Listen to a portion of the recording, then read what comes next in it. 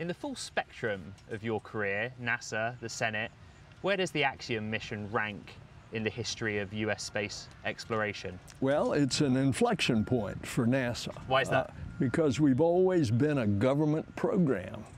But 12 years ago, when Kay Bailey Hutchinson and I passed the legislation setting NASA on the new course, there's a commercial component along with the government, a dual track. And that's what we're seeing the beginning as the fulfillment. We've had commercial crew, we've had commercial cargo to the station.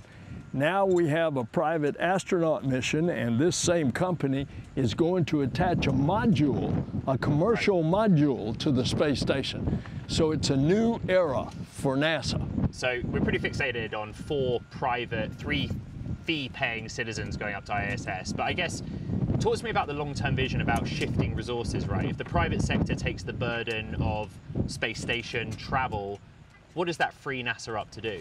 Well, that's the whole idea. We want to get out of low Earth orbit after 2030, and we're extending the station until 2030. We want there to be commercial stations. Then NASA can lease space on them, and that gives us the opportunity to focus our energy and our resources out there, out there in the heavens, because we're going back to the moon and Mars, and how about all the exploration like James Webb Telescope and all of that. So I caught up with Kathy Leaders on Thursday. She's very busy, you're very busy, the range is very busy. Something like Axiom, has it been hard to fit it in alongside all the other launches and projects that NASA has going on? Well, I love it. When we have a traffic jam, this is great. Is that how you describe it, a traffic jam? Oh, yeah. I mean, the range can only take so much, although that efficiency will increase. Right. And we are going to see 1 a day, sometimes 2 launches a day in the future. 4 private citizens, 1 American, 1 Canadian, 1 Israeli, 1 Spanish. They're going to the International Space Station. There are 3 Russian cosmonauts currently aboard ISS. Will they have dinner together at 250 miles above the Earth? Of course. 3 Russians, 3 Americans, and 1 German astronaut on the permanent crew that's up there. Yes, this is an ISS. What does that stand for? International Space Station. But you know what I'm saying, that tensions here on Earth between the US and Russia are high. And look, at the level, easy as you go, professional relationship between the cosmonauts and the astronauts. And you expect that to be the case, even with the Axiom crew in particular I'm talking about? Even with the terrible things that Vladimir Putin is putting on the Ukrainian people, I expect the professional relationship between astronauts and cosmonauts to continue for the sake of our civilian space program in both countries, as well as the history that, remember, back in the midst of the Cold War of the Soviet Union, we had Apollo-Soyuz, and that broke the ice. I have to ask you, your counterpart, Dmitry Rogozin, he's been pretty hardline on the situation in terms of space, saying sanctions, economic trade could lead to Russia pulling out of ISS. Do you see that happening?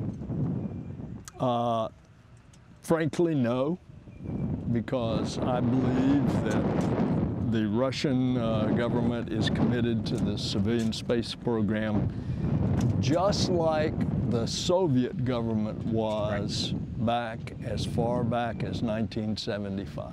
I want to ask you this. It's not necessarily linked to the conflict in Ukraine. It's linked to SpaceX. But do you see an outcome where NASA uses Soyuz this year, next year, the year after? Do you need to if you have SpaceX? We hope to, because we have cosmonauts in Houston training to fly on the space shuttle. We're going to send an astronaut to fly as we have on Soyuz. Look, Mark Vande Hei just came back after a year in space on the Soyuz. It wasn't difficult at all. This is the professional relationship that is going on between the cosmonauts and the astronauts. All right, final question before I lose you. Sum up 2022 for NASA. It's a massive year. Oh, we're going to hit an asteroid, move it out.